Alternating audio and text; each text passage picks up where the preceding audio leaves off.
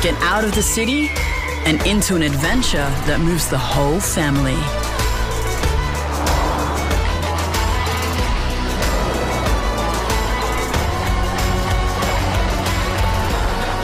Prepare to be moved. The all-new Nissan X-Trail. On air, online, and on your smart speaker. See the Betty Blue Girls for a personalised denim experience. SAFM News Briefing. Hey, it's Amy Ross with you. One of Narracourt's finest has taken home the Brownlow medal for a second time. Lockie Neal topped the medal count last night in a tight one, pulling 2 votes ahead of Marcus Bontempelli. The former Kirby Bowlight junior footballer says he's keen to celebrate the win back home after Saturday's big match. I feel really proud, and I'm sure the town is proud as well. I haven't really spoken to too many people yet. I tried to go straight to bed when I got home.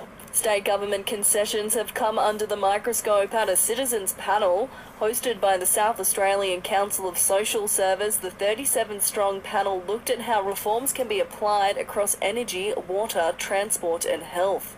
SACOS's Dr Rebecca Tua says it's clear the cost of living is biting. What we heard is that citizens are looking for a fair, inclusive concession system that really meets people's needs for financial help when they have struggles with their income.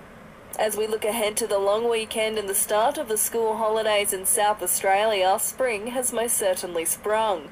The Mercury's tipped for a sunny 24 on Friday, 28 for Saturday and 27 on Monday for the Limestone coast. It comes as the Weather Bureau says the nation's energy grid could be put under pressure by the upcoming hot summer.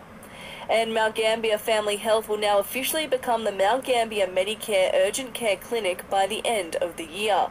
It's one of 5 clinics promised to South Australia by the federal government to help take pressure off our emergency departments and make urgent treatment more accessible. After this, there is no turning back. You sip the red can, the story ends. You sip the black can, you enter dreamland. And I show you just how good the truth can taste.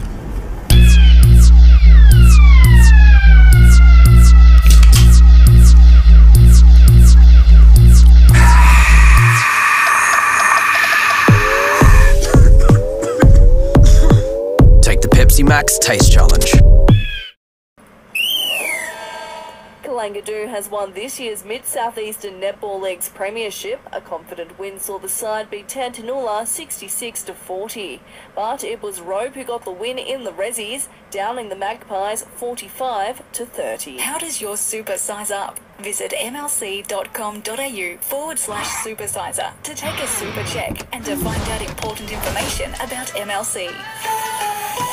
Buying or selling rural or residential properties? Miller, Wan and John. This is SAFM weather. Mostly sunny with some light winds for the day across the Limestone coast. We're heading for a top of 19 degrees. Exposing the history that haunts hundreds of thousands of Aussies, The Secrets We Keep, Shame, Lies and Family podcast is out now on the Listener app.